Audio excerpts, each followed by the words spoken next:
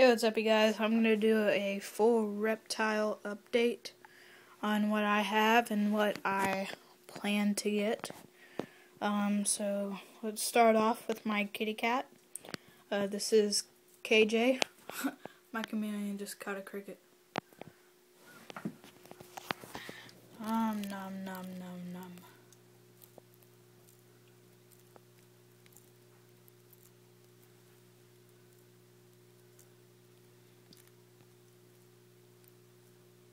Crunch. So as I was saying, this is Kitty Jones Kitty Tigger. I got him when I was 5, so that implies the crazy name. He is some weird mixed cat.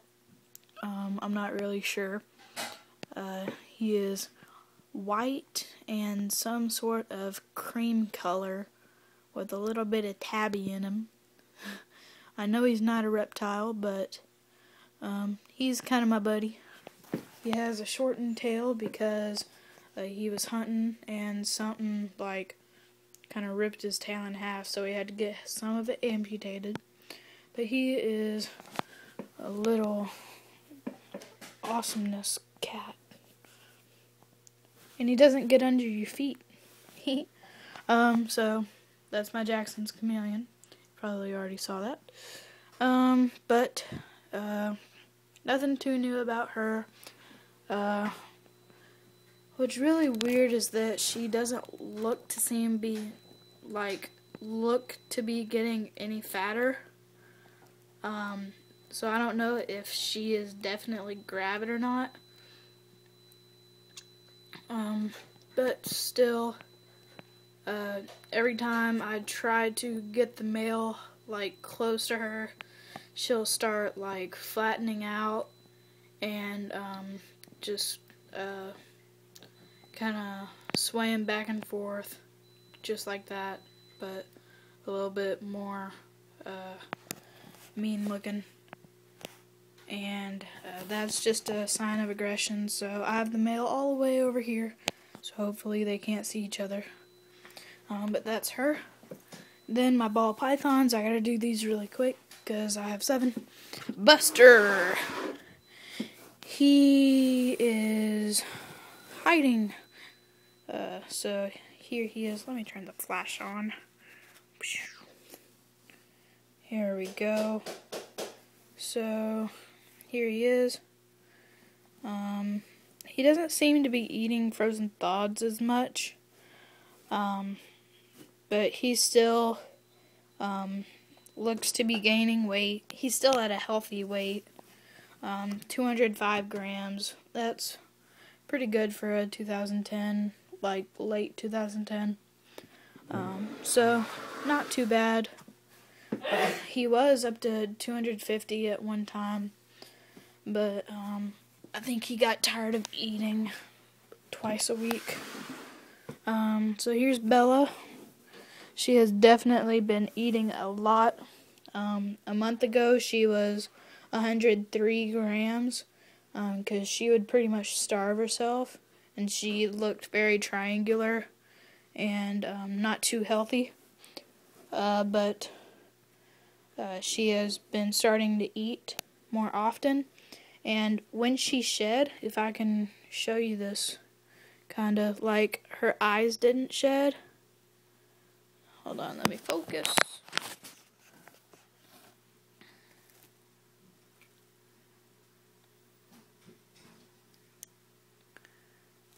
It's not letting me focus, but the eyes wouldn't shed. So now she's practically blind in both eyes, but she still eats it if you leave it in the cage with her, frozen thods. I really like the colors on her. She is super bright for a normal. She has really orange sides and just a dark black, and it really kind of highlights everything. Then I have this moist towel just to help her eyes shed. Shelby, she got done breeding with Buster on Peter on the 17th. So I removed him then. There she is. She is just kind of in her own world right now, so I'm not gonna mess with her. Then here's Megan. Here she is. I don't know what year she is, but she is pretty big. I plan to breed her to Buster later in the year if he will ever eat. But there she is. And I did not notice that before. Ew. That's just kind of weird. And then I'm trying to breed Peter, my spider ball python, to Allie. He had a day of resting, but he seemed to be just kind of moving around his cage a whole lot.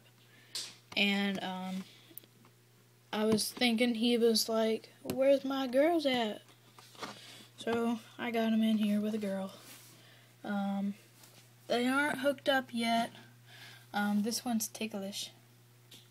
Tickle, tickle, tickle. Tickle, tickle, tickle.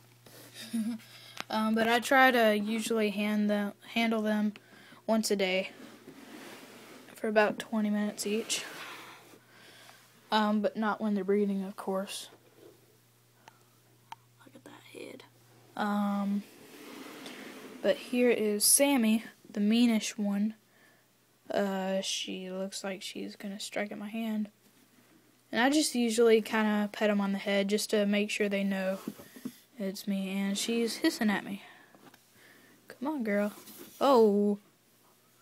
Come on, girl. Obviously, you do not want to be messed with. She never wants to be messed with.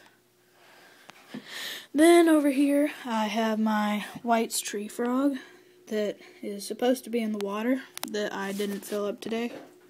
I emptied it out because they pooped in it, and they filled it back up with substrate. I can't really find any. Oh, there we go. My gray tree frog back here. Just kind of living it up.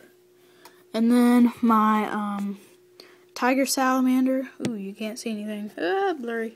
My tiger salamander and king's toad dug a little hole back there. So they can just kind of lay down. Then here's my Jackson's chameleon male that was supposed to impregnate my female, but I don't know. I guess it was a miscarriage or something. I don't know. Here are my leopard geckos. They're doing pretty fine. Got a heat lamp for them if they want to go up there. And I got heat pads in the back. They just usually like to stay in the back because it's a lot warmer back there. But the heat pads are pretty warm.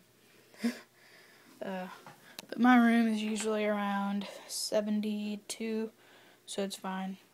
And I just cleaned that up a couple days ago. Gosh. Moving on, moving on, moving on. Ooh, I gotta make this quick. Quick, quick, quick. Oh, crap. So, I don't have the lights turned on right now. Let me do that. And there we go. So, my red-eared sliders, 2 goldfish that they still haven't eaten for weeks. Nothing too much about them, they just swim. Then I got my greens frog in here. Green frog, whatever you call it. Where is he? There he is. Don't want to mess with him too much. He's really fast. Oh no, I'm going to be cutting this short. Ribbon snake is in the hide back there. Let's turn that off. And there we go. You can kind of see him back there. He's in the log. Not going to get him out. Then my snapper and red-eared slider, nothing changed. So that's it. Bye.